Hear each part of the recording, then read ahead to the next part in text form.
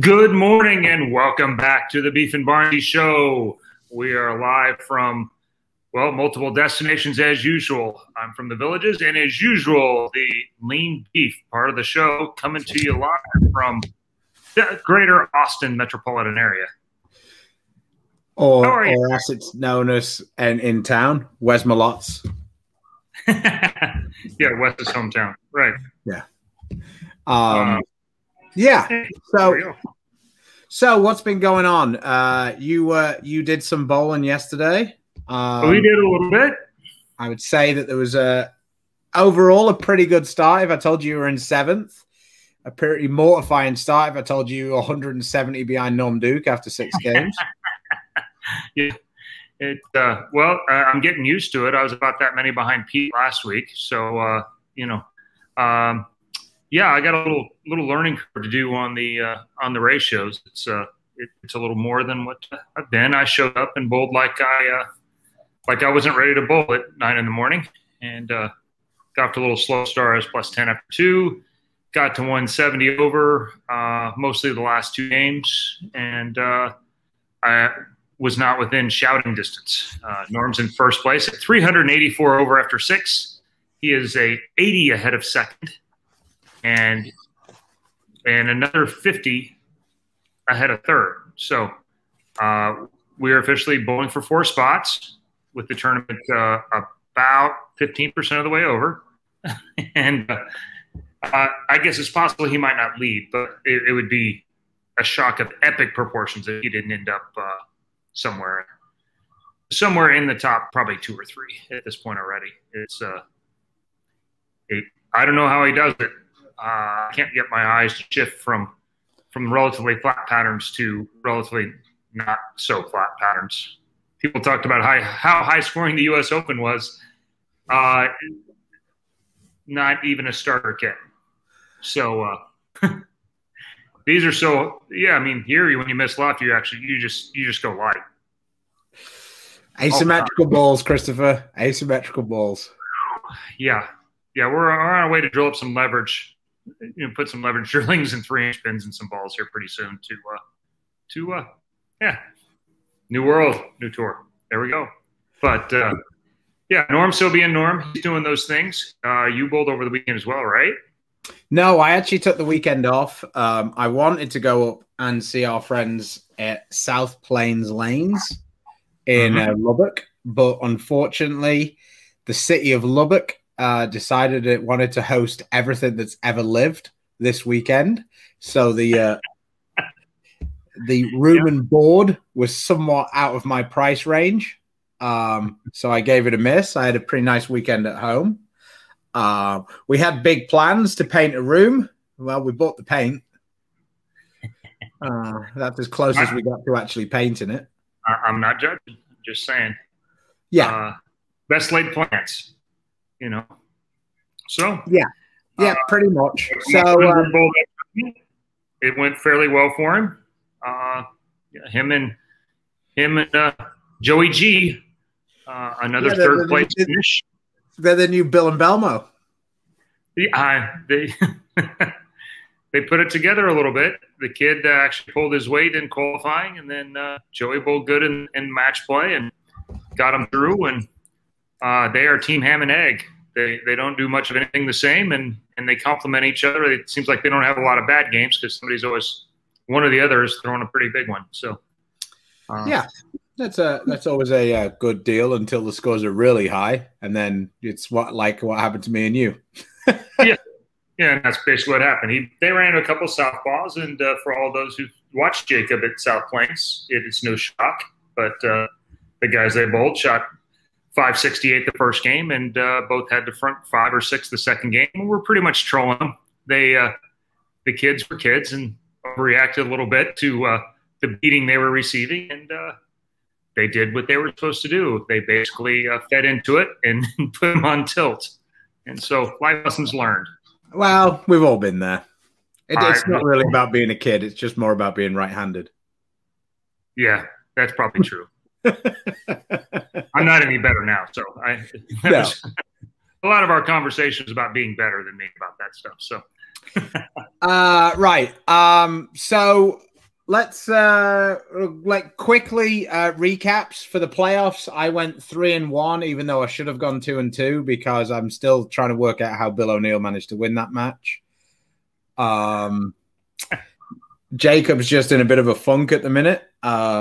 He manages to find a way, whether it's his fault, that match, or not his fault, Doherty match, or just a combination of the two, the Masters, to just about lose. It sucks. I hope for him that he figures out a way to get out of it, because it really does suck when you're in that situation. We've all had those kind of runs where either the guy just says thanks, or you say, here you go, and he says thanks. But yeah. The one way to avoid those kind of runs is basically just not make a lot of shows. But yeah. Financially, that's not a good way of going about it. No, it's way better to lose on those shows than not play. But yeah, it can be incredibly frustrating while it's going on. Somebody bringing up that they still can't believe you lost by 11, shooting 289. Yeah, I guess I should have tried a little harder. That would have been a little cool to shoot 290 and lose with only a stone 8. Oh, I thought you were talking about the first frame. You should have tried a little harder. That's all I had. I threw. The second frame was the only one that wasn't 10 back.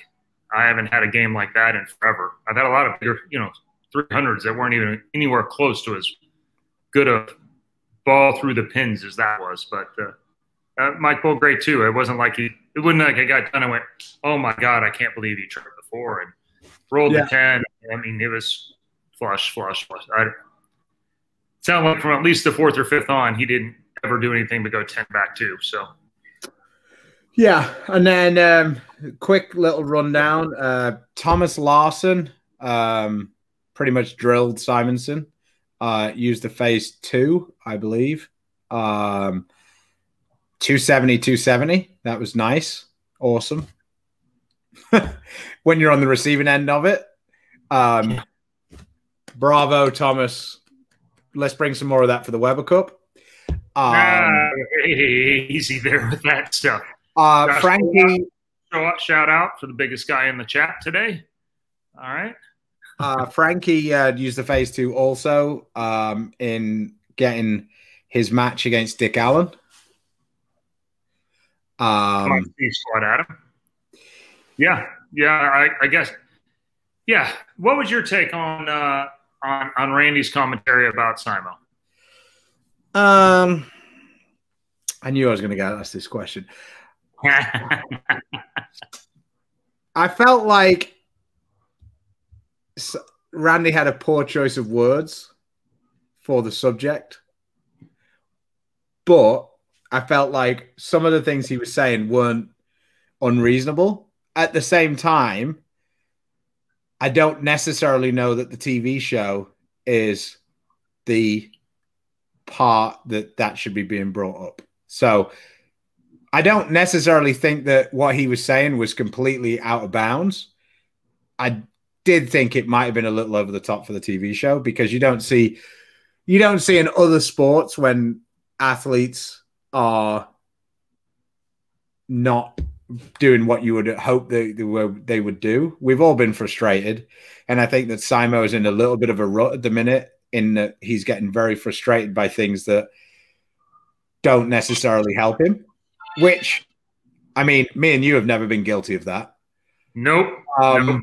Our glass house is completely stone free. So, and I think that when he's on TV, I think that when he gets frustrated by that, I don't necessarily think it helps him, but I do think that it isn't like people are making it sound like, oh my God, can you believe he does this? Like he's never going to fulfill his potential doing that. Well, I don't think that it really hurts him during the week, because he has a time where he's very frustrated, but he gets it out and he vents, and maybe that 5 frames it isn't as good, but after that he feels like it's me against the world again, and then he kind of builds up the rhythm, because he's clearly not doing very badly in the tournaments, is he? Because you keep seeing him on TV, right? And there's been a lot of players that have used that kind of anger to focus themselves and get themselves to be a little bit better, and at least perceptually, it makes them fit better. And it served Pete okay over the years, I'd say.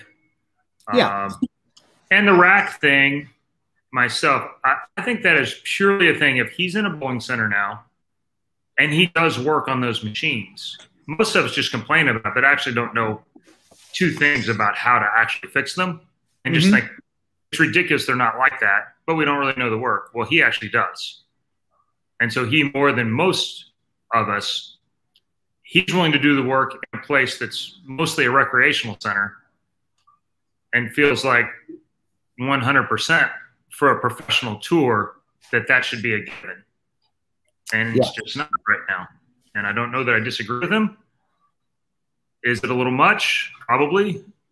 But it's a world he's walking that walk. And so it's an issue because he does it himself. And I think that gives him a little bit more credibility. Yeah. And like I say, I think that the criticism, the extreme criticism on both sides is probably a little unwarranted. So yeah. Like the people who are like making it sound like, you know, how dare Randy talk about Simo like that? Probably a little over the top. And Randy was probably a little bit too far the other way. But Simo's been in a situation where he's been a little frustrated for the last, you know. Yeah. It's a repeat offender, and that makes a bigger deal. You know, Randy's had a one-off. There's lots of guys that have had a one-off. You know, that things have distracted them / frustrated them / had a moment they'd like to take back. I think almost anyone who's made very many shows has probably had a moment they'd like to take back at some point. But, yeah, he has such a big influence. If you're a Simo fan, you hated that. And if you're a Simo hater, you thought it was about time and thought it was great. And that's part of Randy's job, too. So don't underestimate that he's just doing what he's paid to do as well, and to create opinions. So, and Simo is becoming the next generation of a guy that you're going to have an opinion about one way or the other. 100%. And we've just spent 5 minutes talking about it when it was largely irrelevant. So there you go. There we are. So it is a thing. All right. Well, let's get on to let's get on to the reason why we're here. Yeah, this is the real thing. So Rotogrip. Let's start with Rotogrip because that's the easy one to start with. We've got new apparel on the website. Here's one of the shirts. I kind of like this one. When we actually saw this one being birthed, so to speak, when we were down at one of our sponsors. So this is a pretty cool shirt. It's got the old school Rotogrip logo on the side, the established 55. I think just to remind Storm that, you know, we're the grandpa in this whole situation. I got a couple of shirts. I got a they call it a crew neck. This one's kind of cool. It's like a t-shirt jersey material with the Squad RG on the front. This is kind of cool. I might steal this idea for some of our shirts with the Rotogrip down the spine. Again, we've got the old school Rotogrip on the sleeve. So if you check out rotogrip.com and click on the apparel situation, there is quite a few new things up on the website. I just got a couple of pieces to show you guys. These, if you're a bigger guy, don't be afraid of the crew neck. It runs plenty long enough for you to be able to tuck it in. Yeah, everything's looking pretty cool on the website. Yes, I would say they do run fairly true to size. The only thing I would say is the crew necks are kind of maybe run a little bit long. So yeah, definitely. I'm wearing a 2XL in this t-shirt. It seems like it's maybe slightly on the, you know, looser side, but of course, still got to wash them. Jake, it's usually a couple of weeks. I will investigate for you, and I'll send you a message. There's super old school, Paul Lamond. I'm old enough. I wore those, so I can fully embrace that technology. Let's just call it of the time. Global also has new apparel and a new revamped logo that I like, and it's at home, which I have not been at in a while. So I will showcase it once I get there. So Trey Ford, I think that was a pretty special moment for Ryan. I know he's watched you for the last few years and sees some similarities. So I think he feels fortunate to have gotten by your team. So this just quickly, here's the new global logo right here on this yellow T-shirt. So there's a couple of things on the global side, and then on the Road Grip side, we got a new jacket, T-shirt in a couple of different. There's the charcoal one. I got the blue one, which is the one here. This new Roto Grip Cafe style T-shirt. I don't know that I'm good enough to pull off yellow, so I left that one. New polos. That's the crew neck that I was talking about. There's actually two of them. Stu, yours felt now. It's not a big deal, but placement of the ball is key. That gets a little lower, then it looks like the sun on your belly, but it looks like it's high enough. I think that one's going to be good. That's a hard rock kind of take, I think. Yes. So anyway, that was what's new from Roto Grip and Global on the apparel line. Craig was saying new hoodies because in Dallas it's getting really close to hoodie weather now. And, no, but there are new hoodies on beefandbarnzy.com. Check them out. There are.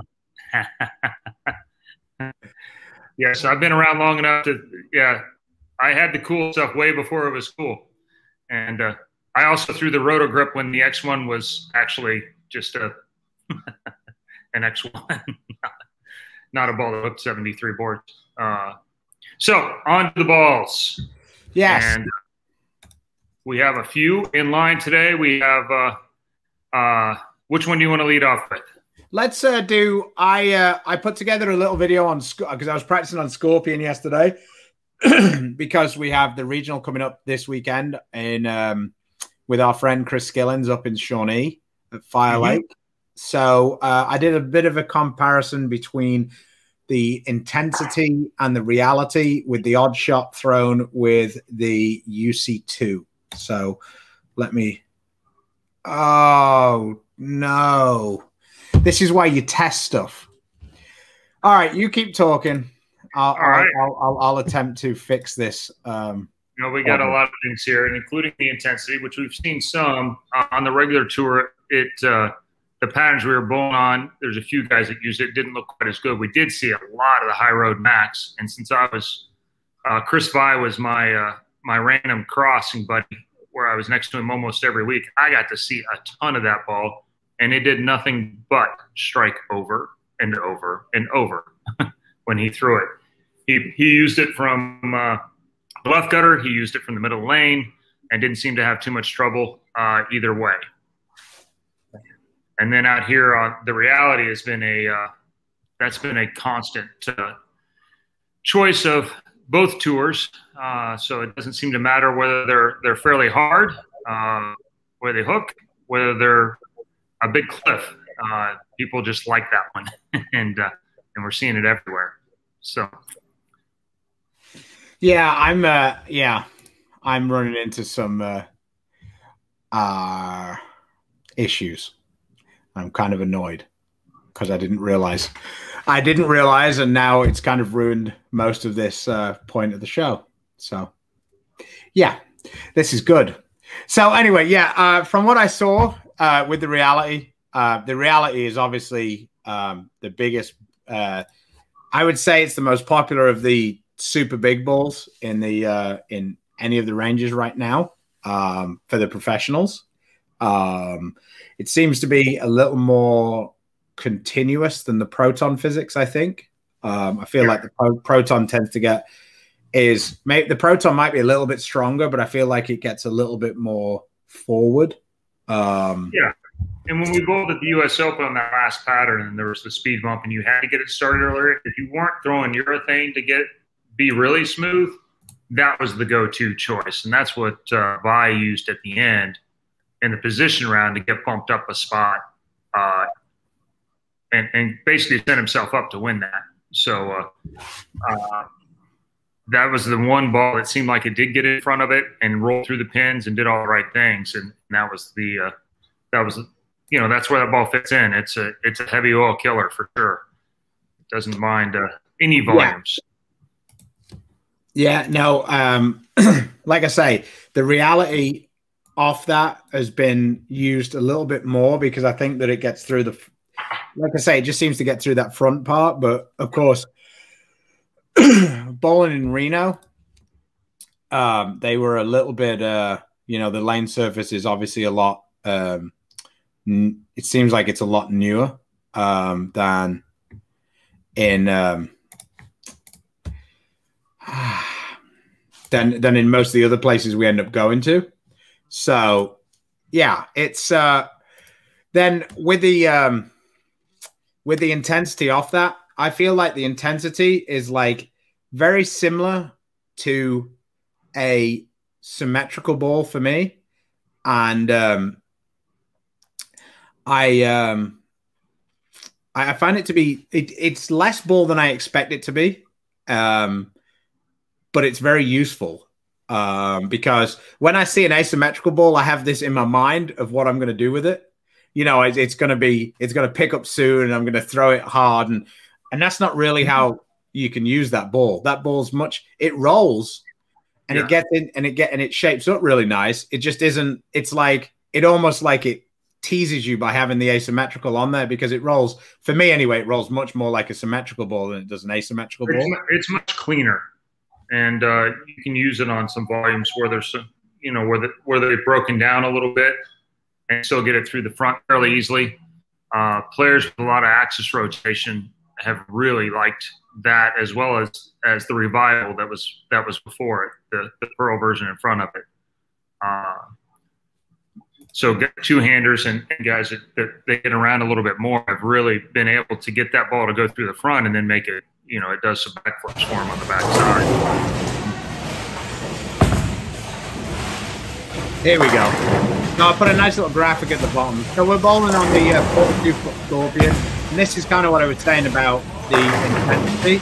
I felt like this part of the lane, with the reality, I had to go away from it a little bit. But with the intensity, I can control it and keep it. I can keep it more online and kind of play the left. Whereas if you watch this with the reality, I have to open up and get away from it, just because the ball wants to pick up so much. Again, here with the intensity, I started to try and follow it in a little bit, but it's such a smooth motion,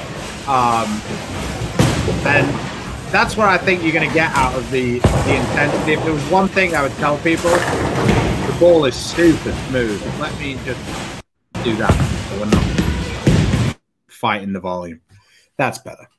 So yeah, the guys roll it a little bit more, and you and I both, at least can. And like in this case where you're playing straighter, you can have the ability to get much more end over end like that, and that's where that core shows up as asymmetrical, where it goes ahead and locks up in the mid lane and gets it going forward, and then and allows you to get it to hook in the oil. For sure, that obviously you can move much further left. The cover on the reality, that's where it shows up how much stronger the cover is there. So they have two different sets, and they're complementary for sure. When I started to do this, I felt really worried about, like, not worried, but having to be really careful with it. See, that's the other side of it. You get with the Rubicon, and the Rubicon's so much quicker that you can kind of not worry about it going too long because it's going to come out of it.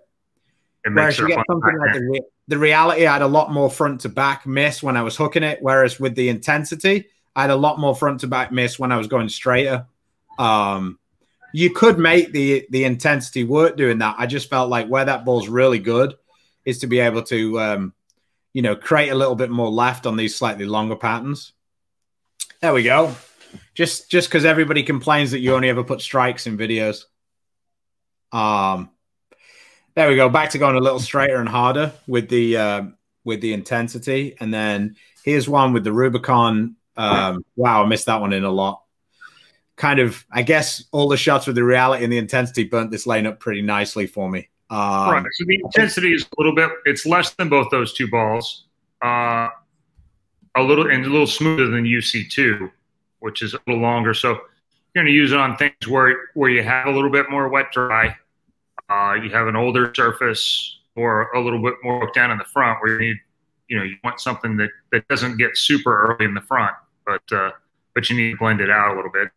And as I'm thinking about this, it looks like something maybe I should probably try out here.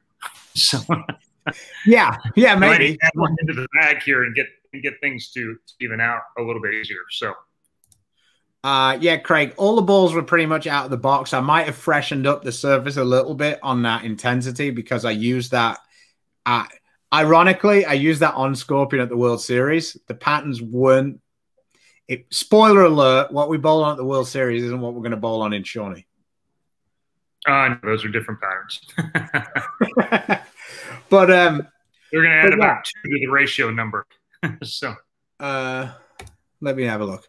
What do you go to when the fronts are burning up on my UC2 MVP Pearl, get through the fronts and make a hard turn instead of rolling? That would be exactly the situation where I would like this intensity. I think it's a good step between. It's hard for me because it gives a different shape to, say, a phase 2. But I would say it's a little smoother than the phase 2. It's hard to kind of really explain because they kind of fit in the same spot, just doing a slightly different shape. Right. I know that's not necessarily helpful for everybody at home. It's in the medium control range. The cover's a little cleaner than a phase 2. The core's a little probably earlier with the asymmetry than the phase 2. So you get about there, the end result is not terribly different, but how to go about it is. So David asked an interesting question here. He says, do you find balls that work on tour works well at home on flatter conditions you encounter? I'm assuming that lane surfaces as well, the majority on the older side. This is a fun question because it really rolls into the RSTX1, because the RSTX1 works for me personally better than anything on basically everything at home, and I didn't really get to use it very much on tour. The only person I really see have a lot of success with the X1 on tour is Frankie. He's used it quite a few times on the TV shows. Pushes it through the front and gets it to roll in a little different spot. He also throws all the time, which is really interesting that a relative low rev rate guy for today's tour throws the lowest diff ball most of the time on those same shows. Yeah, the hustles and stuff. Yeah. He inspired me last week. That's why I drove the PDR, and ultimately why I ended up making the step ladder. Was figured if Frankie was going to beat me every week, then at least I could try it. Yeah, no, I can really see it, and you can play a little bit further right than you might necessarily be able to for a little bit longer. He's talking about Brad Angelo. Maybe that's the ball you need out on tour, Chris, because the X1 I tried it actually, but it's a little bit the same. It goes into what that question is though, and the flatter patterns on tour versus some of the stuff at home, and the things on the 50 are way closer to those larger ratios that you see towards league. And so I have a lot of 4.5, 5.5 inch pins, and they're built because my skill set, what I struggle with is getting it through the front. I can make it roll. I don't create length as well, so I set my drillings up to create length. Well, the one thing here is I'm on the left edge of the pattern a lot with this group versus the other one, which I'm never left of the group. And so I always have oil in the front. So actually what I'm going over to do today is drill a couple of balls with 1/2 to 1 inch stronger pins than I normally use, and in some balls like the X1 that are stronger in general, Aspect, X1, what's the other one I'm looking at drilling today? I'll probably drill a stronger Zen today because I'm going on C squad, and so something shiny, but also with a strong enough pin that I can blend it out with the ball versus trying to blend it with my hand all the time. And this comes because you had a Axiom similar to that? Yeah, I used a taller, just a little over 4-inch Axiom, and the reason I threw it was because it was the strongest drilling I had, and even that sometimes still didn't roll through some of the downlane oil. So I'm looking for a little more than that. So I may even go a 3-inch, 2.5 or 3-inch pin and something like that X1, probably way closer to leverage 3.5 to 4-inch with the Zen, and in an aspect probably in the same kind of vein, some up, some down, and try and give myself some options that look a lot better out here for this environment. Which when going home, there's obviously there's a lot of ratio, but the surfaces I bowl on are so much older that you don't need quite that strong of pins. In general, I don't think. Well, if I start throwing these all the time, I might finally get my rotation down enough to where I can get the ball through the front all the time. We'll see. Jason was very fortunate. He won a UC2 last weekend. Wondering what a good suggestion of layout would be to use in league, but heavier patterns as well. Well, here's the thing. The UC2 is really clean. So depending on what type of heavier patterns you're talking about, I'm not really sure that's the ball for heavier patterns.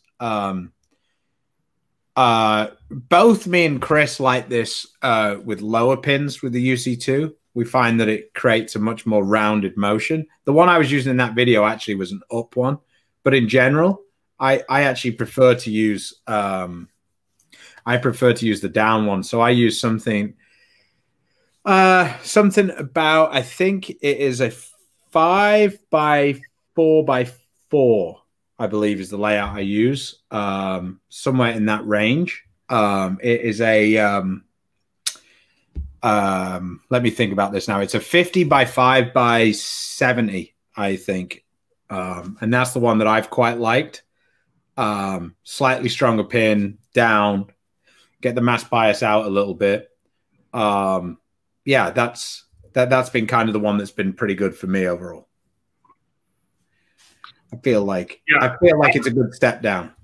I like this question, and Stu, how are you releasing at the bottom? I think we touched on it a little bit ago, but I think the biggest difference between the top pros and guys who are really good and trying to get there is the difference in releases and axis rotations. In the video, Stu was playing to the right, and so Stu has a huge range that he can change his axis rotation. So because he's playing up the lane more and there's oil down lane, he's got his ball going more forward. And then as he moved in, you could see his hand going around a little bit more, creating more rotation and then more back end reaction. And so that's why balls that have really big windows, and that's why that reality has worked for a lot of players. Stu can use it when he's playing straight, and it'll continue through it. And as he keeps going around it, it will pick up enough to go through it as well. And that's when you see a lot of different styles of players like in one ball, you know that you have one that's hit a home run. And over the years, balls like Hyroad and Phase 2, and this reality seems to be on that path as well. We're seeing a lot of X1s. We're seeing, there's a lot of great balls out there right now. And those, when several styles of players like them, then you know it's pretty good. Yeah, and one tip that I got from Pat Healy, which I really enjoy, is that he told me, he said, whether you want to go up the back of it or around the side of it, nothing happens that's positive if your thumb goes to that side. There's never been any good bowler who's ever wanted their thumb to go past 12 o'clock. So no matter, if you think about it, Pete Weber is the most around it of almost any good bowler who's ever lived. He can have almost 90 degrees of axis rotation, and his hand goes like that. There's no scenario where the thumb goes over the top, ever. So, and to be honest, that's what the two-handers, that's one of the things that they also, apart from grabbing it with their thumb, that's the other thing that they almost basically eradicate, because it's impossible for them to go over the top of the ball because they'll drop it. Their hand has to be underneath it to be able to throw it. once your hand gets to up on the equator, now gravity is starting to win. And so that's two things we talk about a lot. And for those of you who've been to a Mark Baker lesson, a lot of the same things. When this shoulder goes forward, this hand rolls up on top of the ball. And at that point, your leverage automatically goes down. Your rev rate goes down. And how much the ball hooks down lane generally goes down is with it. So let me I've got let's quickly move over to the Hyroad Max. Let me see. I'll address this what you're talking about.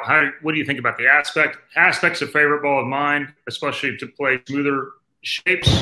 Probably closest to the axiom, I guess.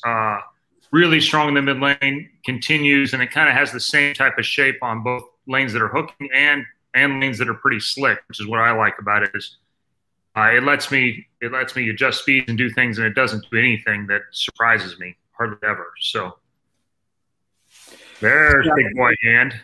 So this is me bowling on the a house shot. I did this a couple of months ago. This video actually. We're using a Hyroad Max. This video is kind of long. There's a lot of strikes. I was trying to put together a ball video, and I ended up getting distracted a little bit. I've got some footage with the Hyroad Nano as well. Both those balls were drilled the same. They had a 5.5 inch pin with like a 1.5 inch pin buffer. Keep in mind, since it's a Hyroad, that it's a much different ball on 16 than 15. Yes.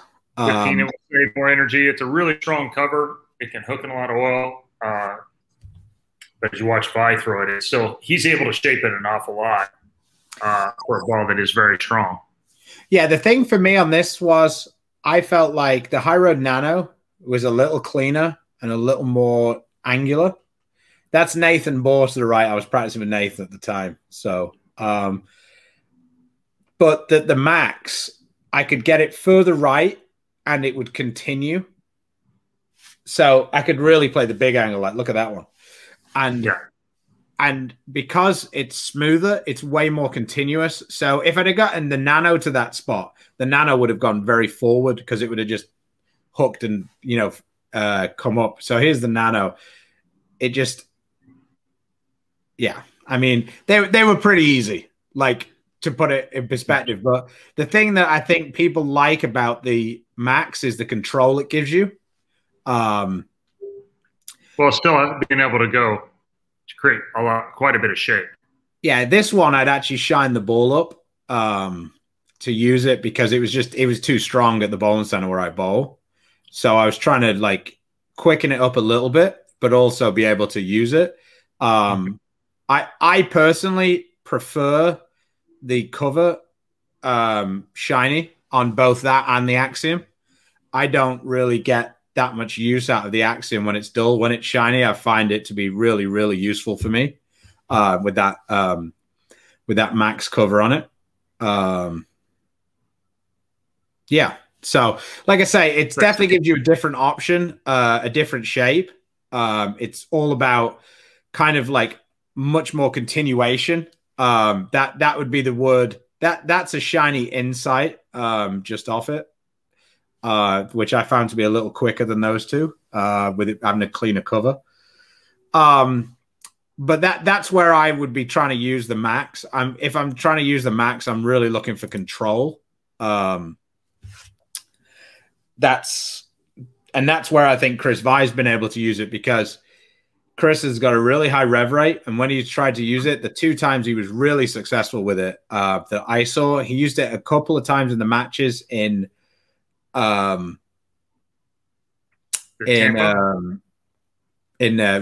but the time that I saw him have his most success with it was the World Championships. He just mowed them over in the round robin. He could get left, and that's a place where huge angles weren't the thing, but having a ball that rolled strong through the pins was. So Kyle, Vi, Tom Doherty, they bowled exceptionally well. Doherty went with a super weak ball. And then kept it on line, and Vi went the other way with a strong enough ball that he could create some angle in the front without going as far away from the pocket, but still could get the ball to go through the pins, which was the trick. And that ball does a great job of that. He convinced me. He got me to drill one, that's for sure. Yeah. And I think that yours, you drilled it with a very, you drilled it with the pin in the palm. Yeah, basically almost, pin in the palm drilling without the hole. Not quite the same without the hole. It needs to flare a little bit more than that for me. It probably doesn't for him. But yeah. I think you were able to control the pocket pretty good with it. You just couldn't really get it to go through them quite how you wanted to. And I think that maybe that polish might have quickened it up just a little bit. I don't think I would move the pin up just a little bit further up on, closer to a normal lower pin versus that. So Eddie says the Max he's drilled tends to stop down lane and not seen it continue. Yeah, I've seen that. That's what I'm saying. Don't be afraid to slap some polish on it. I think that really quickens the reaction up a little bit down the lane and gives you or at least take it down, 1,000, 2,000, maybe 1, 2, and 3, and get it smooth without polish. So you still have a pretty aggressive cover, but not as much teeth in the front. Not unusual at all. Yeah, I mean, I think that's part of the whole thing with Global not necessarily having as much of an audience when that ball came out. I think that the Zen and the reality are really starting to change people's perspectives. I'm seeing a lot of Zens on the lanes. I mean, a lot. The ball is constant. It seems like it's a constant battle when I talk to pro shops about trying to get them in stock. They're ordering them in 8s at a time. So that's pretty cool to hear that the UC2s and Zens are the thing that seem to be the hardest for pro shops to keep in, because as soon as they get them in, they've already sold them. I was speaking to Gary Robinson last night, and he said that he already had 2 or 3 Zens sold that weren't there. From a trusted source of the show, I don't know how that is. I think he shot 230 and 220, I think, to start today. So he must have caught a really goofy pair. I ran in a little bit of that too. The scores weren't particularly high. I would imagine the last 2 games, though, I will be shocked if he doesn't get at least 100 the last 2. Yeah. It's a 25-year-old head and surface. So the track's really dominant. The pattern's 44 feet, but the gutter hooks. So you end up playing outside of it, but there's some pairs that hook so much to your left that you get kind of caught in the mix a little bit. And evidently he got crossed up like I did. I had a 175 game where I didn't strike on one lane at all, 2 opens, and evidently he must have caught one of those too. But the second news flash will be he's still Norm Duke, and he will still strike a lot here shortly, would be my guess. Jim asked a kind of interesting question. He said, I can see this rate you guys were talking about, the bottom of a release and the right rotation. How do you know if the right pitch and your thumb, they have the right? To be honest, for me, thumb pitch is all about whether it hurts or not, or whether you feel like you have to cling to hold on. If it doesn't hurt you. Yeah, one of the few things we agree on. Yeah. I mean, if it doesn't hurt and you're not feeling like you're holding on for dear life at the bottom, then your thumb pitch is probably right. Messing around with thumb pitches to try and create different releases, I think, causes a lot of trouble. Pitches, I think it's a misnomer. I don't think they create releases. Getting in proper body positions allows you to do all those things. But, yeah, 100% with Stu. If your hand is not tearing up and you don't have any huge wear spots anywhere, like I say, that hurt and bleed and wherever else, then your pitches are fine, as long as you can get out of the ball consistently and then work on the rest of your game, and that will increase your versatility and releases. Keith says, aspect and honey badger intensity for Open Championships too close to bring both or perfect complement? I mean, it really depends on how many balls you've got. Those balls I would label in my set of heavy, medium, light. That's a heavy control ball and a medium control ball. So there's a pretty big gap in there. They certainly won't be overlapping each other, and unless you put a lot of surface on the intensity, it's going to be cleaner through the front for sure. More similar steps down lane, and so both would be in the control standpoint. So which for the Open Championships isn't terrible to have. No, I would add a reality and a Zen to those two, and I think you have 4 balls that cover a large portion of what you see at the Open Championships now that there's not a breakdown squad per se. Duh. It's Shawnee. That was the one thing I told my son. Hey, by the way, bring your urethane this time. He didn't bring it to South Plains. I went, why wouldn't you do that? Jake's in my nationals group, which is almost even more duh. Yes, I'm definitely bringing it. Yes, I'm going to try and throw it. Yes, it's probably going to tear the lane to pieces. In a smaller arsenal, Matt, does that make sense to have a proton and reality? Probably not both, unless you separate the surfaces pretty significantly. Now, in a larger, say the 10-ball set, I had both those balls for the U.S. Open. Again, we knew we were going to bowl in fresh the whole time. I could gear everything. I geared everything up a little bit more because of the volume and the amount of time we are on the fresh. We really bowled 4 games on a pair, so I didn't need a lot of low-end balls. But if you're traveling to nationals and you have 6 balls, and I'm assuming one of them's a spare ball, it probably should be. Both of those is probably. If you're a lower rev rate player, you can have one down with more surface and one up with a little less surface, and maybe separate them that way. The proton being the earlier one, the reality being the longer one. But that would be the only way I would do it. I mean, for me, it really depends on if you find yourself using your proton physics all the time, then having a reality in your bag isn't the end of the world. But if you're like, you don't really use the proton that much, then like for me, if you use a phase 2 all the time, having an idle as well was a good option because they were like slightly different. And that's kind of how I feel about the proton and the reality. You should base your bag about the balls that you use a lot, especially if you're not bowling like, if you're doing it, you bowl league and whatever, and you want to try and maximize your chances of doing well. Having a couple of balls around the ball that you use all the time is a good idea. If you use like 3 balls in league every week, you make the change every game, then probably it's not. But if you can use your reality for most of the night, having a proton isn't a bad idea. That's kind of the way I look at it. With you just want them to be different. The proton you want to set up to be sooner because that's what it wants to be. 100%. That's all. I would make sure that the proton has a little bit more surface. Say USB-C, if you're a little speed dominant in general, you can gear that way for sure and have both those balls because they do shape a little differently. For me, it wouldn't make sense to have both of them. But Stu's got a fantastic point. If most of your stuff ends up being on the more aggressive end, then it makes way more sense too. Like the guy who you bowled with, you were bowling with the guy from Seattle. His son bowls. Who's on your cross? Owens. Russ Hunt. Russ Hunt, yeah. See, Russ throws it pretty firm.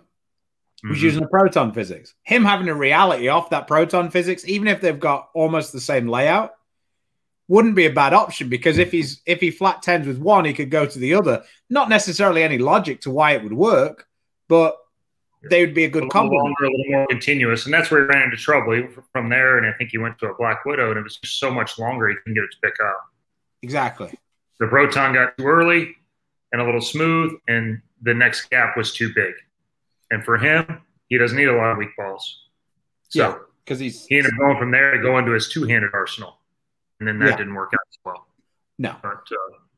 But that's kind of just an example of someone who I saw it yesterday. He was using a proton physics, throwing it pretty hard. And, having another ball off that. And that can also be, you could just have a pin up and a pin down proton. Right. You know.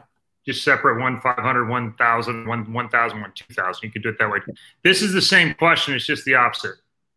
If you're a rev dominant player, that say two-handers that have soft speed, and so, you know, if you need, if most of the time you're throwing pitch black and you need lower end balls or balls that don't hook, like a Jacob or like a lot of two-handers that don't have a ton of ball speed. Or lefties. Yeah. Or lefties. I think you can certainly gear towards having another option in that arena. It makes a lot of sense. Same idea. Having six balls, if you're flying with six balls. Also, if you're going to use a spare ball, half your arsenal being urethane or plastic is kind of, that could be a little bit really rev dominant, or you can get really shut out in a hurry. Yeah. So. Okay, well, you're on what time today, Chris? I'm on at 5 o'clock today. So scores are actually higher on that than I anticipated. It looked like there was a lot of hook and a lot of oil down lane, but overall, not as many of the top scores, but way more in the cut. There's like 14 off that squad in the cut. So evidently it's there to get. But when you have that much traffic, it's kind of old school. We don't do it anymore on the regular tour, but the challenge is pair to pair and figuring out how much more and how much less each pair hooks. So just for perspective, Walter Ray has almost caught Duke already. I would not have guessed that in any world. Watching Norm throw it yesterday, he looked like he had Robo Duke going on. He was Walter Ray was 236, and where was Pete Thomas? Pete Thomas was 182, and now Pete Thomas is 320. So Pete shot 140 over this morning. 140? Is that after 4 or 5? It's hard to see. After 4. Okay. And then Walter Ray shot 160. So the scores haven't really been very high. They're not crazy. Chris Keene was in that same range. He shot 270 the last game to get to 300.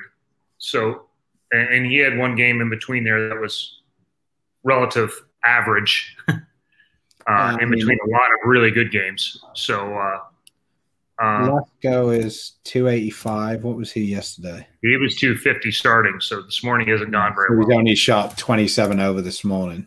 Yeah, I think it's easy to get stuck there because that puddle in the track is really deep. I had to throw it really slow. I had a pretty fresh 1,000 pad on that Axiom. I was not being very nice to it. And I still had a couple of lanes where I threw it pretty good, sliding like 18, 19. So I'm laying it down on about 12. I'm looking at 11. And I two-pinned a few times. So, all right. Well, if he was bowling for me right now, I feel pretty good about it. He's not struggling at the moment. No. Somebody's figuring it out. And his sponsor's happy about that. Pretty probable these last 2 or 3 weeks.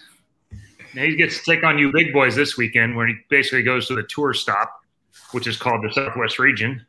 Yeah, it's a little less this time though. You and Frankie aren't bowling.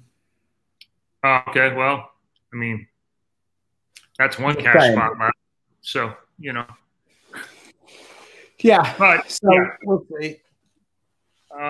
It'll be interesting. I think it's been fun to watch that part, and it takes a village. So we're pretty lucky. The bowling community's been very helpful in helping him and giving him some advice so he doesn't have to listen to me all the time, which is overbearing for anyone, as you know, if you listen to the show all the time. So, welcome back to the board. The board has made an appearance again. Back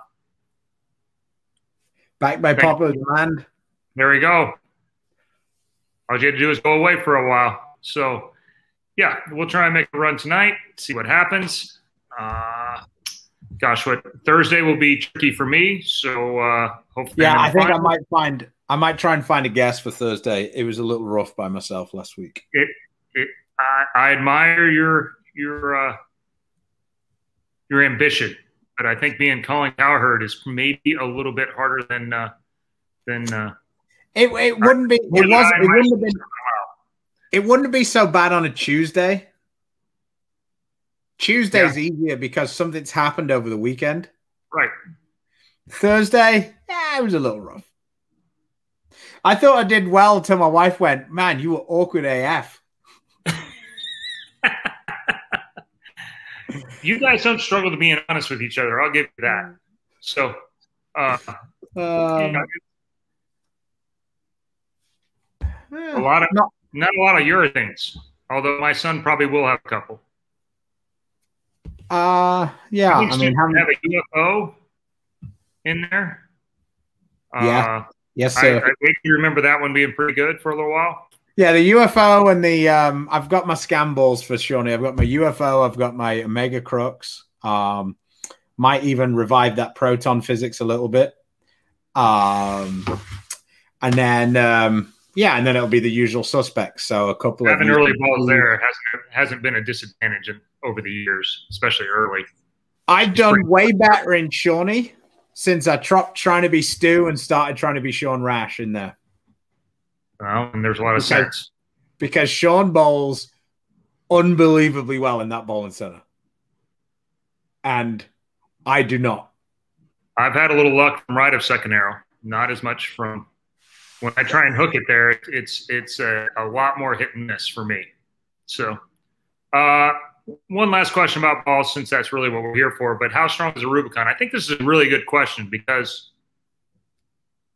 it is a little bit confusing, I think, even to us, because the cover is not super early, but the core is really strong, especially if you roll it a little bit like we do.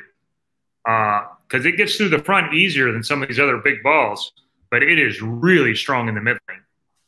And consider it's a great compliment to the UC2 because it's a solid 4 to 5 feet earlier in the mid lane than the UC2 is. So a more rounded shape, but it does still get through the front. For me, I like the Rubicon when I'm not giving it away so much, but playing like you're playing inside, say Nationals, you're playing inside, you can't get the ball way far right of the head pin to get it back, but you still need to hit. And it rolls really strong through that spot where the UC2 does let you separate and create a lot more shape. Yeah, I mean, the thing with it is the weight block is so dynamic that it really depends on the layouts. I personally thought that the Rubicon was going to be a ball that everybody was going to use on tour, like all the time, and it hasn't been as much as I expected. I'll be honest. It's such a unique shape. So yeah. Jeff Fair. Mm-hmm. All right, and the good and the great, Mr. Robert Eddy from Lightning Strikes in Fort Myers. Always good to see him. Here's one of my fun questions. I'm not really picking on you here, Matthew. I just don't really like the term better. Better for. They each have a spot because they are separate balls. If I'm bowling first arrow, then the Rubicon. If I'm bowling fifth arrow, then probably the UC2. But it really depends. Like, I personally have more use for the UC2 than the regular Rubicon. But if we're bowling on something where I need the ball to roll, then, roll and be smooth, then the UC2 is useless in that spot. Quite equally, if I'm at game 6 and I'm throwing it over the left gutter and I've got to get it to like 6, the Rubicon's useless for doing that. So they're so different. On 8-1 last week, the Rubicon is much better than the UC2 is, because the UC2 wants to come off the hook too much, and it's really clean. So in that case, it's the other way around. This week it might flip a little bit. So we'll find out tonight. So yeah, it sounds like people are playing a little bit further left. Weird. That's never happened before, ever. No, going on A. That's why A squad is normally not the best one, because everybody moves deeper every day, and then instead of B squad being the absolute Jones, it ends up getting chopped up in the middle and not being so defined. But with the pattern shape being pretty defined, it shouldn't be as much of an issue here. So, yeah, last question, then we'll cut it off here in an hour. But more success with asymmetrical or symmetrical equipment, and this is dependent on the player, I think. But go ahead. For me, it depends on what we're bowling on. Like if I'm bowling at home on easier stuff, I have way more success with asymmetrical equipment. I feel like it blends out the wet dry better, and my miss is way more in the oil than it is anything else. So if I use a ball that means that when I miss in the oil, I'm screwed, then I'm screwed. Yeah. So that's why I tend to see myself using, like I've had a lot of success over time with like hypercells, the Defiant Soul, the X1 right now is obviously the GOAT for me in those terms. What's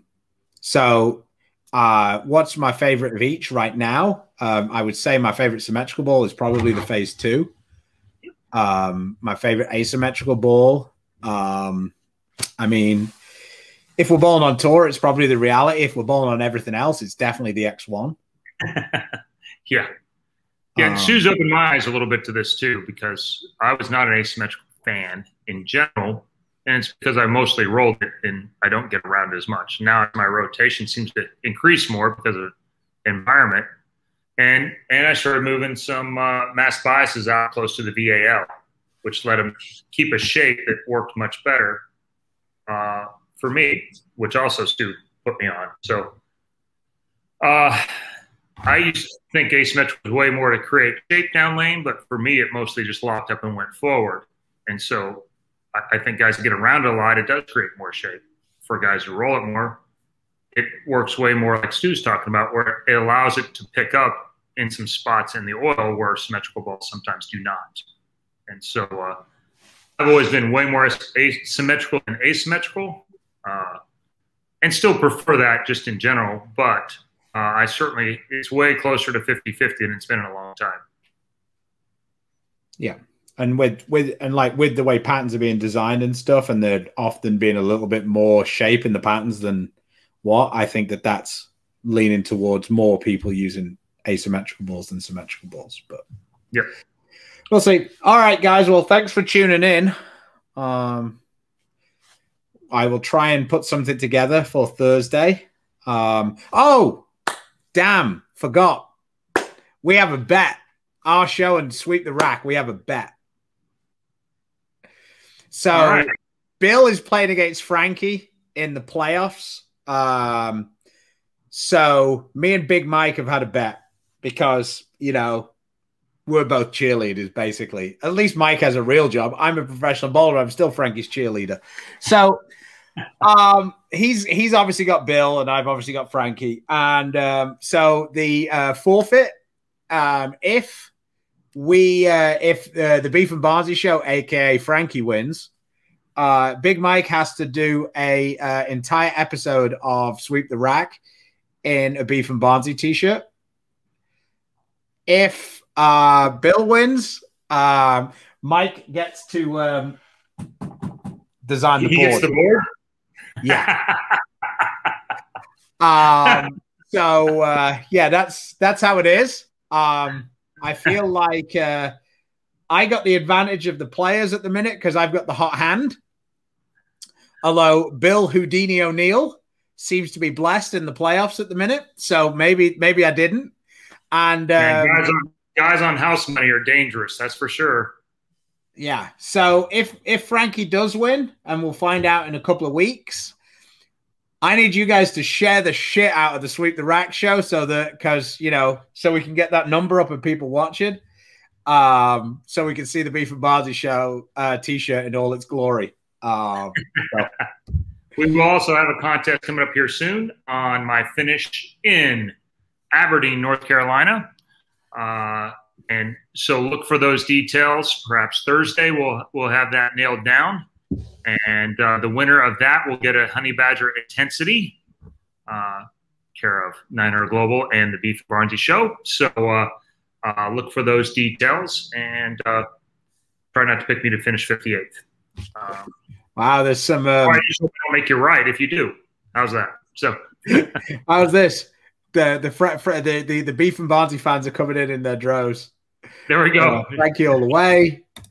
If Bill bowls like he did this week, he'll get eaten up by Frankie, and Frankie will win. Won't even go to a roll-off. There you go. Well, the people have spoken. Frank. Our people have anyway. So, all right. Well, thanks for joining us on this Real Talk review.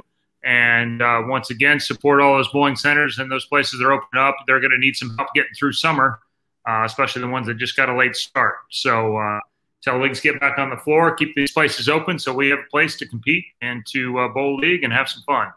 So, and then when you get a chance, please support the people who support us when you get a choice. We'd appreciate it. So Storm, Rotogrip, Our Global, Vice, Coolwick, 3G Shoes, Master, Bowler Smart, and Mark Baker Bowling. So until next time, stay safe, stay healthy. God bless.